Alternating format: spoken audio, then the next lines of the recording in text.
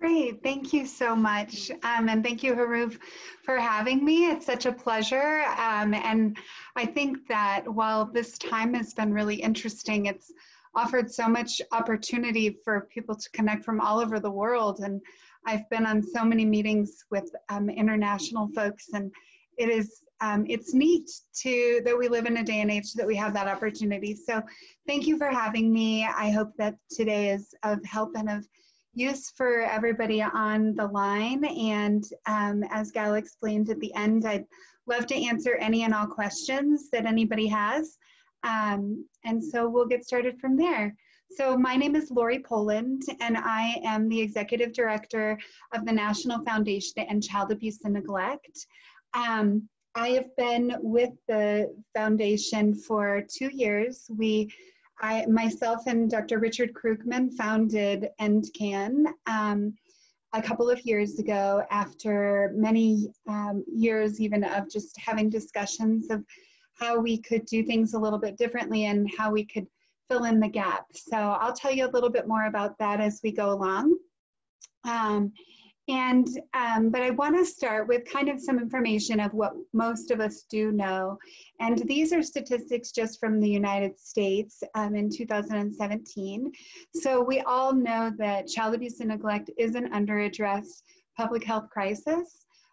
Just in 2017, there were 1,720 deaths from physical, sexual, and psychological abuse on children, and those are only numbers that are reported that have an absolute zero question whether they were correlated to child abuse and neglect.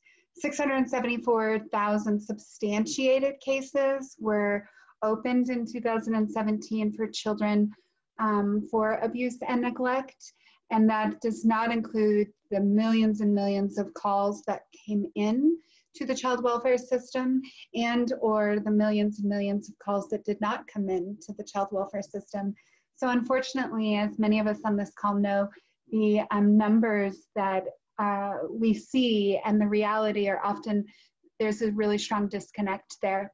Another staggering number to me is that over the total lifetime, the estimated costs associated with 1 year of confirmed cases of child abuse and neglect is $124 billion.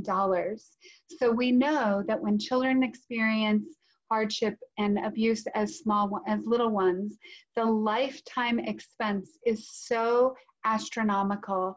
And even just from a business model, I think that it would make a lot of sense if we kind of flipped that upside down and really invested in families and children at a younger age. So we also know the health impacts of abuse and neglect. Thank goodness for the ACEs study in the late 90s that really showed the correlation between physical health and later in life illnesses to those early years of adverse childhood experiences. So on this screen, you'll see a few of those, like physical health impacts: heart disease, liver and lung disease, hypertension, cancer, asthma, obesity, diabetes, and a lot of autoimmune diseases are all correlated with those early impacts. The risk for chronic disease goes up 28% for maltreated children. Chronic health disease or condition is oftentimes found within 3 years of the experienced abuse or neglect, as we know that the body immediately has such a visceral response and isn't able to continue on caring for itself when it's introduced to those trauma impacts. We also know there's been so much research, especially in the last 10 years, on the impacts of impaired brain development and how that can really change the long-term way that the brain is responding and acting and or remembering or not, all of these different cognitive issues, language problems, and specifically academic problems, which goes back into the billions of dollars that we spend later on. And then the one that is most heartbreaking for me is a reduced life expectancy. We know that when people experience adverse childhood experiences, their lifespan can reduce up to 20 years. And that's a little scary for those of us, myself included, who have a fairly high ACE score. And so hopefully more and more research is done, and with all of our work collectively, we can be a larger voice to really create some change. Right when EndCAN started 2 years ago, we commissioned Research America to help us with a survey, and Zogby completed this survey, and we know that the people, the ones who grew up to live on, they answer the questions, and they were able to answer the questions that child abuse and neglect is the 4th rated top public health concern facing our nation in the United States. We were really surprised by those outcomes.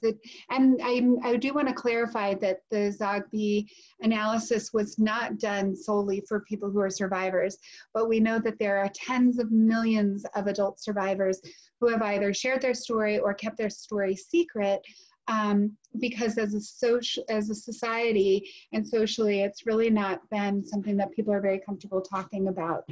So this number was really surprising for us, and while we'd love to see it decrease, it is a little helpful to know that the general public sees child abuse and neglect as a public health issue. So one of the things that's most important to me, and really why I do this work and what led me to become a mental health therapist, is listening to the voice of survivors.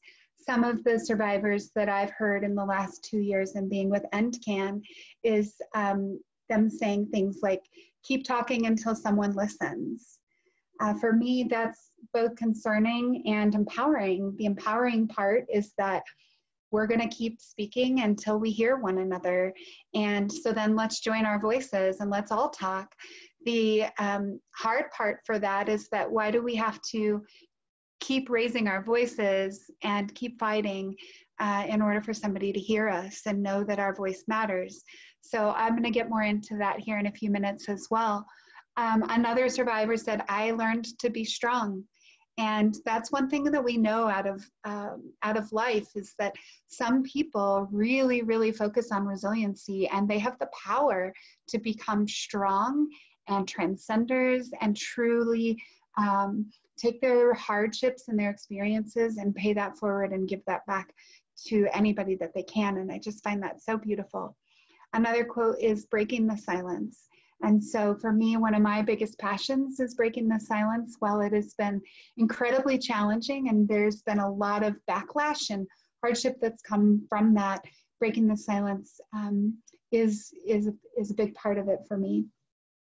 And then another thing that I find is such a systemic issue really all over the globe is that you have to prove beyond a reasonable doubt that you were hurt. Survivors have to prove that they were hurt. And then nobody wants to hear them unless you're willing to be a poster child. I've experienced that a lot myself, and we have been really delicate in EndCAN, making sure that survivors know they don't have to share their story. We're not in a place of wanting to have anybody be a poster anything, but really that united, our voices can be a lot more impactful. So I'm going to share with you, I have to close out my screen because for some reason the videos that I have embedded here today are not being as friendly as we'd like them to be. So I'm just going to do it a little bit the old school style. So I'm going to share this video about being louder than silence.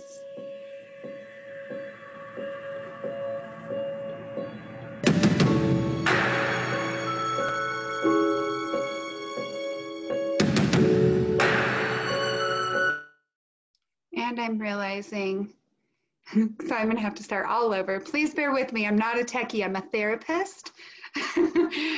So I'm going to reshare screen. Thank you. I'm sorry. I should have known that. I did know that. We even covered it. One moment at a time, right? Okay, here we go. I'll start over.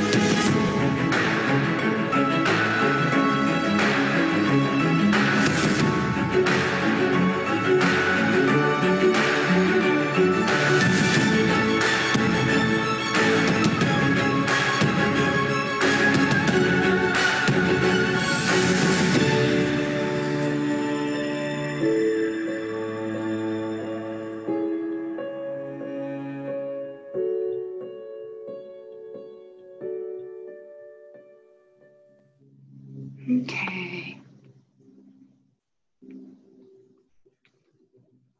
Oh, cancel.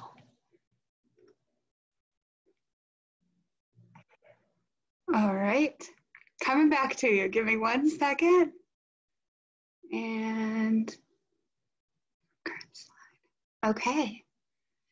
So that's a video that we made with one of our board members and his marketing company to really help spread the message that we have to unite our voices and be louder than the silence that so many victims of child abuse and neglect have lived with for so many years.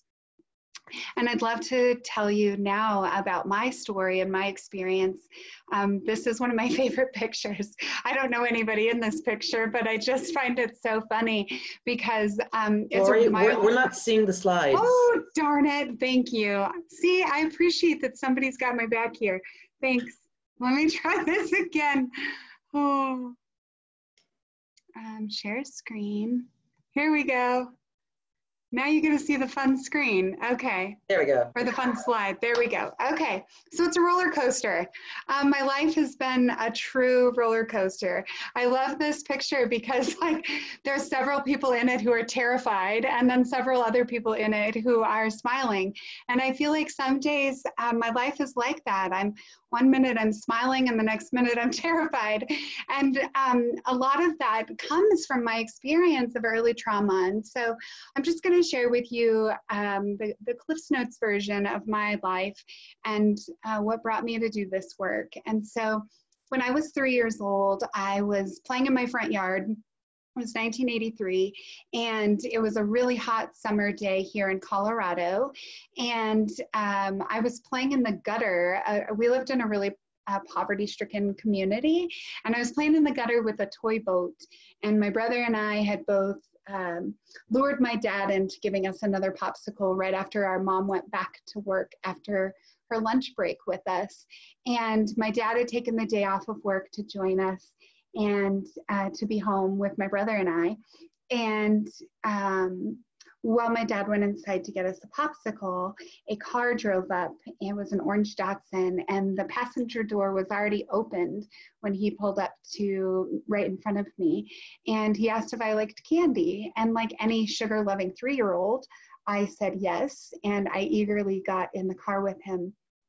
And we negotiated that I would leave my pants there on the curb of the sidewalk. And my 5-year-old brother was standing up by our front porch, or on our front porch by our front door, waiting for those popsicles. And his big blue eyes were just watching this all happen. And within seconds, my abductor took me and we drove off. And by the time my dad came back outside and looked at the curb and looked at my brother and looked at the curb, and then my brother let out this horrific sound, my dad said, and off he went. My dad came after us, but by the time he got to the end of our street, he didn't even know what direction we had gone.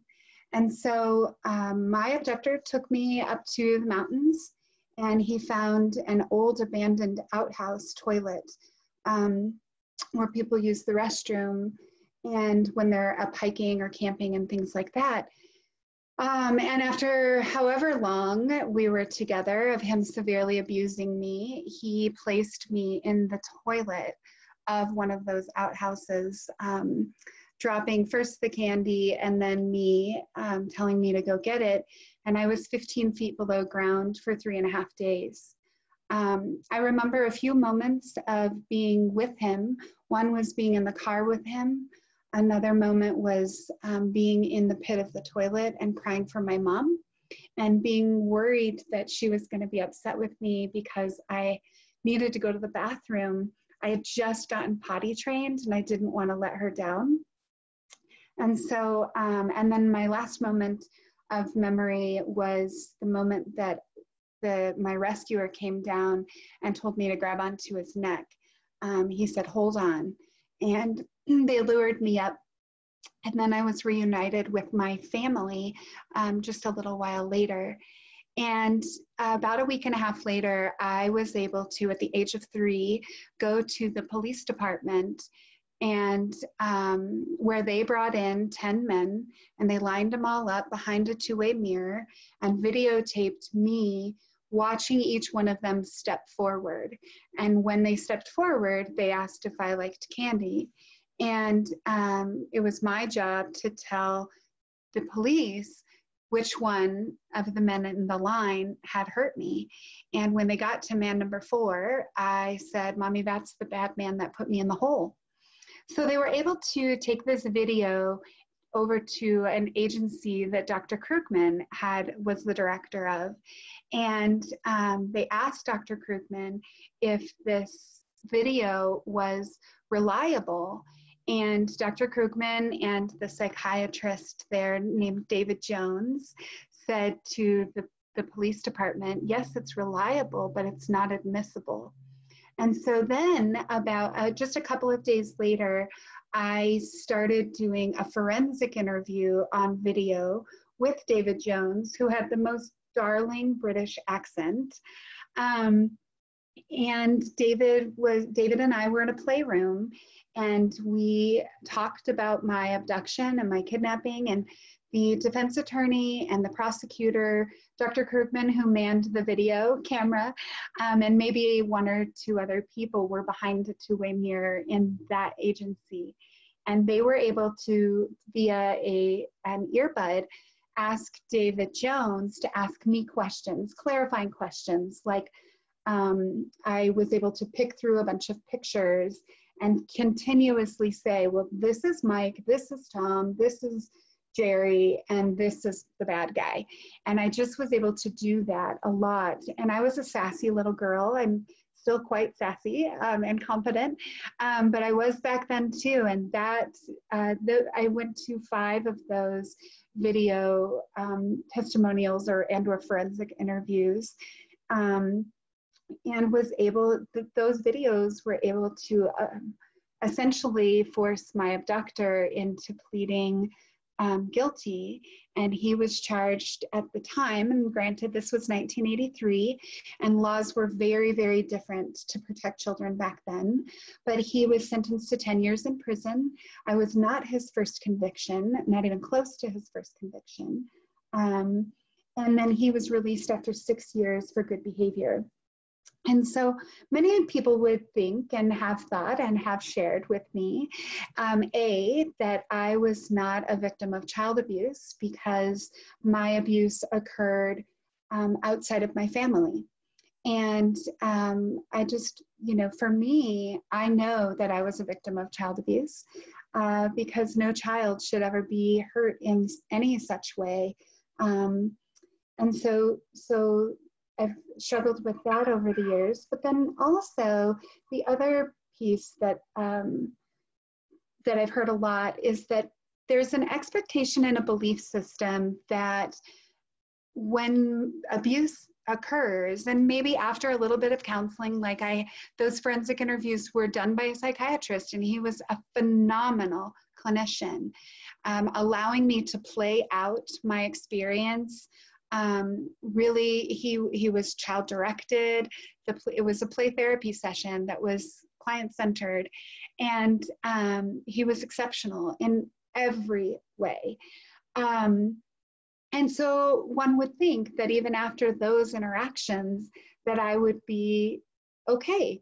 And there were even times in my life when I was okay. There was a lot of consistency and predictability and stability from my parents at times throughout my life. But that doesn't mean that in every single life transition that I've gone through, my experience and my early trauma has not come back up. It continues to be something 37 years later that I am dealing with. Not, as horrifically and hardship-wise as I did when I was a small child, but it in a different way. And it completely changed the way that I trusted and saw the world. The relationships that I have, the interactions that I've had, my capacity to feel safe and secure, all of those things altered when at the very, very young age of 3, my sense of normalcy and security and safety was completely uprooted. And it's almost like you can't put the toothpaste back in the tube, right? So once it's out, it's out. And I couldn't undo that stuff that had already been done. Instead, I've had to learn over the last 37 years how to manage and cope and be transparent with wherever I'm at in my life on any given day. And that's been a really interesting journey. It's allowed me to be really, really empathic and understanding for other survivors. And there are millions and millions and millions of people all over this globe who have experienced worse traumas than I, and maybe even less worse traumas than I. But I don't see any of our stories as different. I see them all as our story. And so for me, aging, when my abductor was released, I was 11 years old, and I was in the I was 10 years old, excuse me, and I was in the third grade. Fourth grade when he got out, third grade when he was up for parole, and he was given 1 extra year. But at that time, we had moved, and I had built a new set of community friends, and none of my friends and I talked about my kidnapping. We all just were kids playing. But when the news media released that my abductor was up for parole, all of my friends and their families saw me on TV. And that was a whole other traumatic experience of being ostracized and judged and picked on and different from my community and my environment. And so the residual effects of trauma and the residual effects of child abuse are everlasting. They came up in another way when I had my own children. I have 3 children, 2 girls. My oldest are girls, and my youngest is a boy. And so when my oldest daughter was born, I experienced really significant postpartum depression, because after I got pregnant, I realized, oh my heavens, I am bringing a child into a world that could cause so much harm. How am I going to keep her safe? How am I going to protect her? How am I going to ensure that nothing bad happens to her? And that went on until she was about 13 months, when I really started coming out of that dark cloud of postpartum through therapeutic support and work. And then I, began to trust myself as a mother and know that, I'm not going to be able to protect my children from everything, that there are going to be things that my children experience and have to go through that I'm going to, instead of protect them, have to help them be okay with and heal from and overcome and transcend themselves. And so, when my daughter turned 3, I prepared for that, and I did this whole almost like a ritual with her. And I did the same thing with my second daughter. What I didn't do was do that with my son, because I didn't think it would be the same. My son was a boy and I was not. And so I didn't think that there was a correlation. However, I knew for a very, very long time that my abductor at the age of 3, let me just rewind, I apologize. His neighbors had come forward and shared some information with some of the people involved in my case. And they had shared that when he was a little boy, he was about 3 years old, and he would be at their house crying and begging not to go home, begging to stay at their home. And they had shared that in hindsight, they didn't know what to do. And they had felt so bad that they didn't do enough, that they didn't do what they ought to have. And so for me, when I knew that my abductor at the age of 3 did not get the help and services that he needed, which very well could have prevented him from hurting me. And I wouldn't have needed the help and services that I've needed, right? So it's kind of this domino effect. And so when my son was born, and when my son turned 3, I didn't realize that I would have the exact same response. But with him, it was more of an empathy towards my abductor and trying to understand what the world looked like from his perspective as a 3-year-old little boy. And so it's interesting as my life has carried on, the things that have triggered that I'd never expected and thought would trigger, but it sure led me into wanting to do something and wanting to break the cycle of abuse and truly transcend and pay forward the support and love and tenderness that I got after my experience with as many people as I possibly could. And so I do want to emphasize that my story is only one story. And there are a lot of versions of my story, but it's really, really important that every voice is imperative to create the necessary change. We oftentimes forget that we strip the voices of our survivors. We assume that we know how they feel and what they feel. And then we also, as I shared earlier, that we think that it's over when the abuse ends, but it's not over. And if we can bear those things in mind, those lessons, I think we can be a lot more impactful with the work that we're all doing. Because for me, if somebody had given that voice to me by simply saying to me, this is something you're going to have a hard time with throughout all of your life, I probably wouldn't have felt so shamed and shameful as an adult, still struggling with something that happened so many years ago. I would have known, okay, now I'm a mother and I have to deal with this. Now I'm in a relationship and I have to deal with this. Now I'm not in a relationship and I have to deal with this.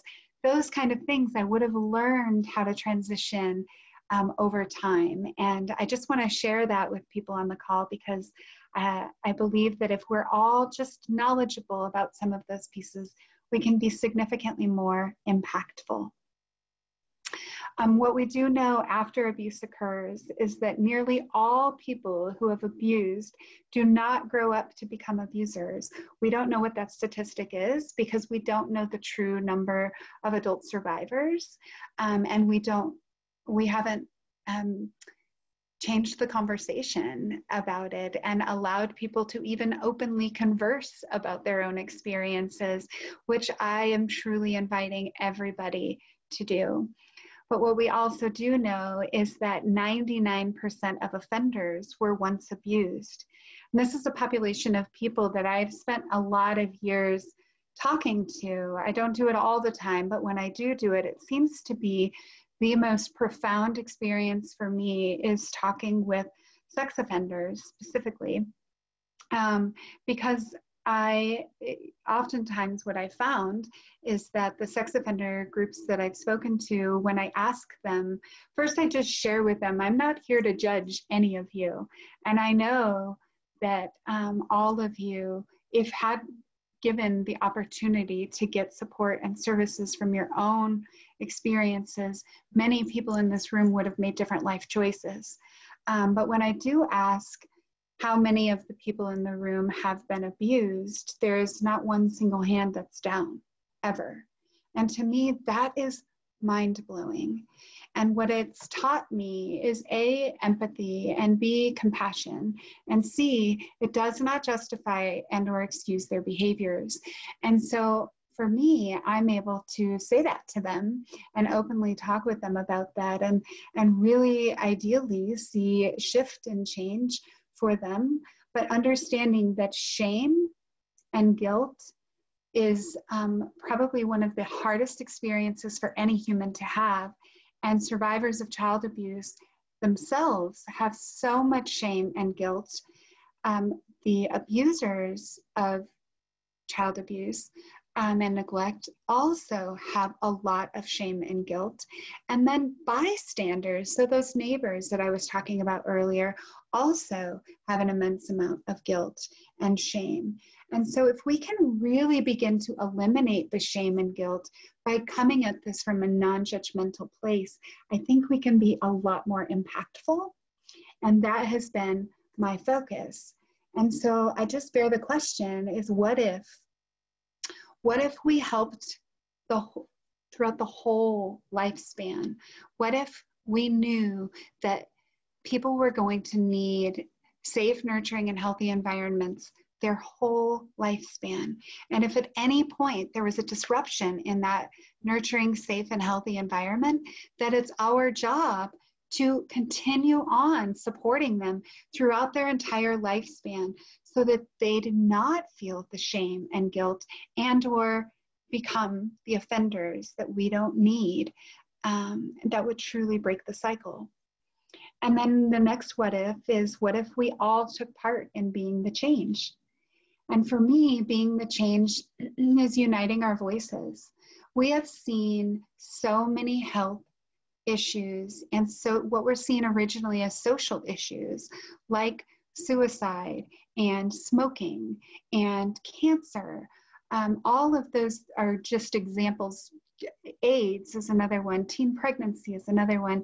We've seen those things 40, 50 years ago where nobody spoke of them. Nobody wanted to talk about being suicidal or having depression or having breast cancer.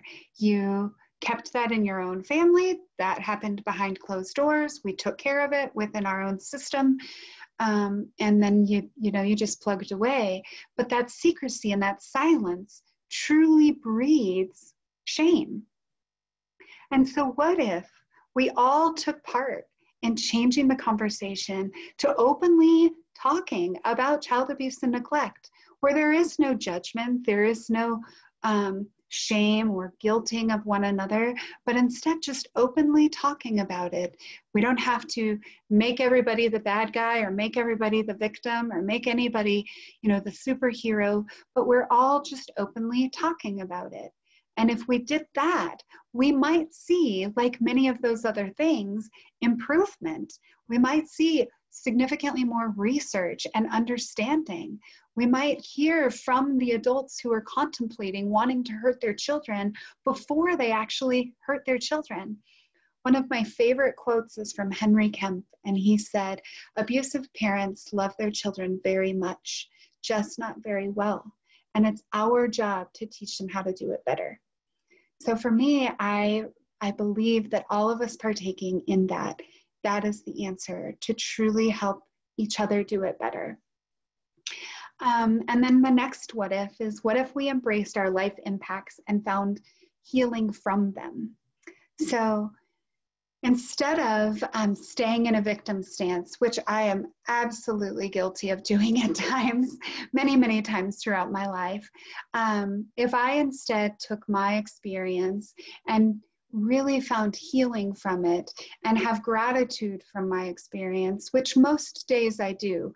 There are still many days where I do not have gratitude for being an abuse survivor. But if I instead took that life impact and I found healing from it, that healing allows me to be the change that I want to see in the world. And I spread that as much as I can to really anybody who listens. I get captive audiences of 120 plus people like you. I can't see any of you, but you can all see me. And so I kind of force my message onto anybody that would be interested in listening, hoping that just one, that's all I need, is just one person feels impacted and understands and can relate to my words so that you too can be louder than silence and be part of the change, because ultimately we are all survivors. And that's the last what if, is what if we were all survivors? And I don't think that many of us realize that child abuse and neglect truly impacts everything. Everything. It's like one drop of poison can ruin the whole barrel of water. It truly impacts everything. Everything I've ever touched, I have had an impact on, for better or for worse. I know that my abduction has caused a lot of harm. I know that it's caused a lot of good. I know that it's caused a lot of heartache. It's caused a lot of resentment. It's caused so many things, but every single person I've ever come in contact with that has some connection to it, it has changed the way that they see the world.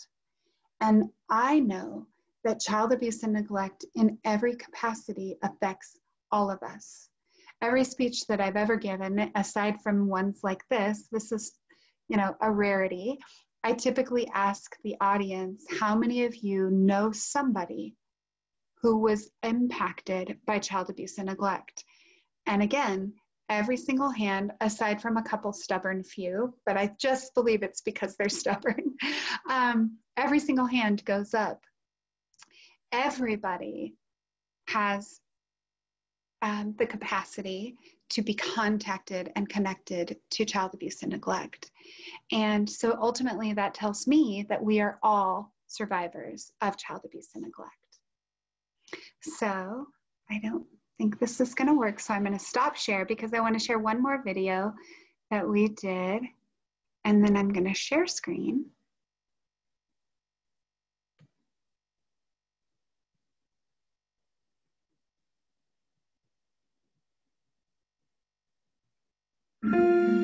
The world is full of proud survivors. If you survived cancer, you're open about it. You donate, you advocate, you fundraise. For those who have overcome addiction, we help them celebrate the anniversary of their sobriety.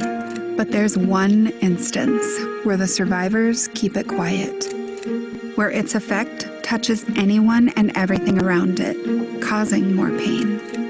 Where pride is replaced by shame. It's child abuse and neglect. For those who have suffered abuse, it's uncomfortable, it's embarrassing, and it's too rarely talked about.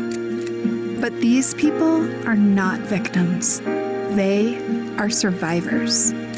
Once you embrace it, you realize you are not alone. We are all survivors. The parent who blames herself for not stopping it, the next-door neighbor who beats himself up for not noticing, the community that is impacted. They are also survivors. We are all survivors because we made it this far. So as survivors, let's not bury it. Let's embrace it. Let's go from hiding our shame to defying it. From standing in the shadow to stepping into the daylight. Because when it comes to child abuse and neglect, none of us are alone. None of us are at fault. We are all touched by it. We are all affected. We are all survivors. Our voices will end the silence. Your dollars will end the abuse.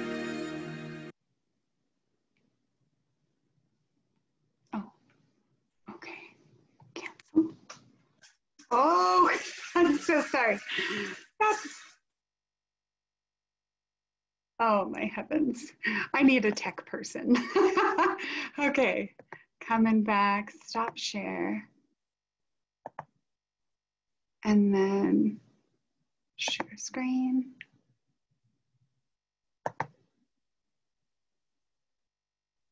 Okay, can you see my screen? Somebody say yes. Yes. Okay, thank you. Okay. Oh, there we go. Okay, so that ultimately wraps up my message. I'm just a few minutes early, which means we have a few more minutes that we can do questions and answers. But I truly just want to thank you for listening to me and helping to understand a little bit the voice of survivors and how impactful they can be. And when we're all doing our work, sometimes it's really, really important just to stop what we're doing and turn around and ask the people we've helped, how was that for you? Did that help you? What can I do different? What can I do better? How can I be of better service for the next folks? So I thank you all for having me. I'm Lori Poland, and I'm the Executive Director of the National Foundation for Child Abuse, to End Child Abuse and Neglect. Thank you so much. Thank you, Lori. I need to take a breath. It was, as I said at the beginning, I didn't know how your session is going to look like, but I promised them that it's going to be very different from what we had until now. Yeah. So inspiring. Thank you. I wish I could have learned from you how to have so much compassion, to understand offenders more. We really need this. Yeah, I agree with you. It was like, and thanks for Richard Krugman and EndCAN, all the staff of EndCAN. Thank you very much for today. And I will just stop talking. And I will I know that there are already questions in the chat, so Christina. All right, thank you, Lori. That was Yeah. a presentation, and all the videos worked, which was awesome. Yay, I know, a little uniquely, and thank you for your patience with my fabulous tech skills. Of course. All right, so our first question is, why do you think our abuse prevention programs all speak to potential victims or parents of victims instead of potential abusers? You know, it's interesting. That's a great question, and I think for me, it really speaks to what is prevention. And I have had this conversation with so many people that you know, I see the human life as kind of this infinity symbol, right? And so where on the prevention model is it most appropriate to intervene, right, in that spectrum? And so I've found in my work, especially as a clinician, and in the work of the whole system, that we begin to label people at risk. And when we label people at risk, we are automatically making a bias and an assumption over them when there are so many people. I would imagine that even many people on this call, because once, you know, one survivor knows another survivor, and there's so many survivors that are doing this work, right? That it's how we get into this work for many of us. And I'm not trying to label or assume anybody's position, but where does prevention actually begin? And when we begin to at-risk label people, we're eliminating a whole population of people that need the same support, and maybe even more. My abductor came from a very, very well-to-do family. They lived in a upper class community, and I did not, right? So I was very at risk if you look at it from that perspective. But my abuse did not happen from somebody within my family system. And so for me and at EndCAN, our focus is twofold. One is to bring voices to survivors and unite all of those voices, like we've done with breast cancer and you know, suicide and heart disease and all of those walks that we all get up too early on Saturday mornings to do. That we need to do the same kind of thing for survivors of child abuse and neglect. But then the second part is a really important one, with bridging cross-sector organizations and entities together, that working with our education system, with our young adults, with our new parents, with people that aren't even parents yet, working with grandparents. I mean, the whole lifespan is a prevention platform. And so it's not so much for me about when to intervene, it's about that we are always intervening and that we're supporting everybody equally, that it's universal access to have home visiting. It shouldn't be only for people that are considered at risk or only for parents on their first child. My third child was harder than my first two, you know, and so those are just that's just the way that I look at it, is when do we intervene?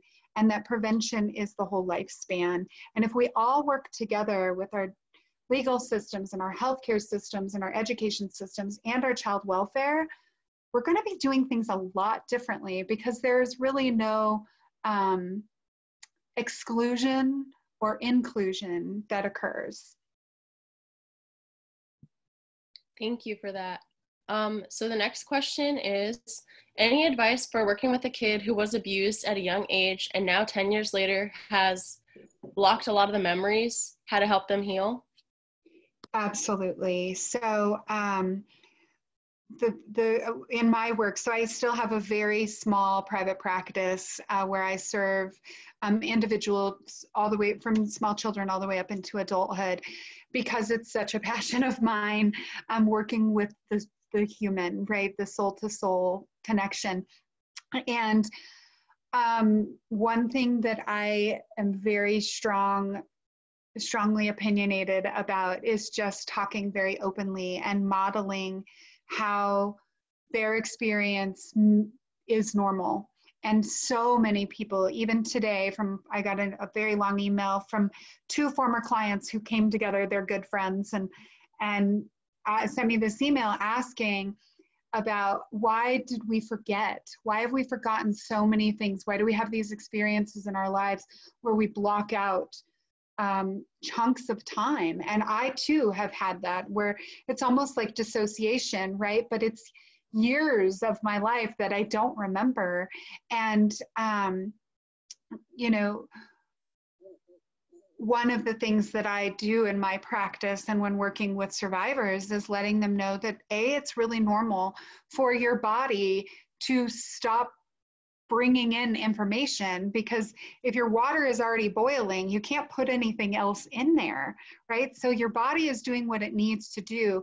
And the more that we slow down and attend to our body and be present with our body, the more we're able to let memory come in and or new experiences come in without us needing to block them out and not remember them. So when you're working with somebody that has no memory, for me, it's letting them know that that's okay, that you might not be able to consciously remember it. And there will be times in your life where you're going to have experiences, whether it's in intimate relationships or child rearing or the loss of somebody, seeing somebody that reminds you of your offender, or even unexpected triggers. The likelihood of you getting re-triggered can be high.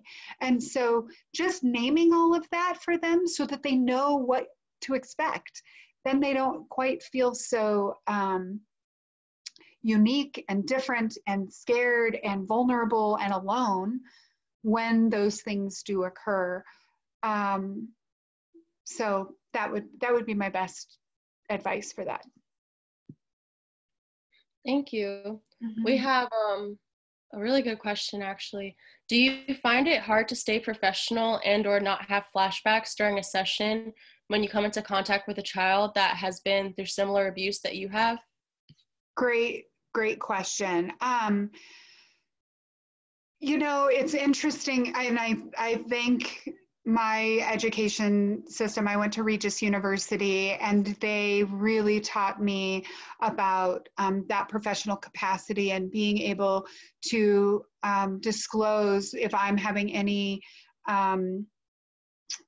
you know, vicarious trauma and or transparent experiences with my clients. And so I can't say that there have been very many times in session where I find myself where I'm having a trigger and feeling really reactive personally. But I can say that there have been about 4 different cases throughout my career where the case itself was highly, highly triggering for me. And for me, it was about having really good supervision and getting my own treatment and services and doing a lot of self-care, which ultimately is what we're modeling for our clients to do, right? We want them to be taking care of themselves. We want them to have somebody in their life that can supervise and guide them through their struggles and their ups, right? It doesn't have to just be when things are broken that we need support. And then you know, just having the capacity to share and say, that was really hard for me to hear. I can only imagine what it's like for you to be living it. And, you know, some of that transparency just makes us all feel like, whoo, we are in this together. It doesn't matter how many initials are behind my name. I am a human being and you're a human being. And for every age, from 5-year-olds all the way up to 55, 75-year-olds, just that transparency can really make us feel like we're being held with a big weighted blanket, you know? So that would be my best advice in the therapeutic setting if something like that happens. And it has kind of happened as I shared. Thank you, Lori. If anybody else has any more questions, we have a few more minutes. Lori, I would definitely encourage you to take a look at the chat when you have a chance, because there's a lot of thank yous and a lot of really awesome collaborations in there between people on the call. Great. And if it's okay, if we can keep it up for like 10, 15 minutes afterwards so that I can do that, I would love that. And then I don't know if Stephanie's on the call here. I think she is, but Stephanie, I'm here. If you can help me by just capturing anybody that wants more information or wants links to, or maybe you can post the link to our website, which is www.endcan.org. And that's where those videos are. They're also on YouTube. Thanks, Steph. See, she just shows up. She's my tech support. I should have had her in my house, but we have this 6-foot rule. I can also forward them all the information. I have the list of the people that participate in this meeting, so I can forward them all the information that you would like me to. And I am really inviting anyone that want to say a few words. You can open the mic, feel free. Hi, Dr. Krugman. It's good to see you. It's good to be seen. I had not heard Lori give this talk ever. I've only known her 37 years. Wow. It was good. Thanks for the shrug. So this is Dick Krugman. He's my business partner at EndCAN, and he was the director of the agency I was talking about earlier. So we've only known each other for the better part of 37 years. And if you have any question to Dr. Krugman, so feel free also. I'm just an observer. I would say to you, Gal and Haruv, this has been a fabulous series the last several weeks. I've gotten to sort of listen into about 3 or 4 of them. They've been terrific. Thank you. Thank you. The preceding was a paid political announcement. I'm Dick Krugman. I approve the message. All right. Okay. So if this is all, thank you. Thank you very much again. And now I will leave Christina the stage to talk about CEUs. And of course, Lori, I will forward you the recording and also the copy of the chat, so you will have everything. Oh, great. Perfect. Thank you. All right, so for CEUs, just like the previous lectures, if you registered online and you said you need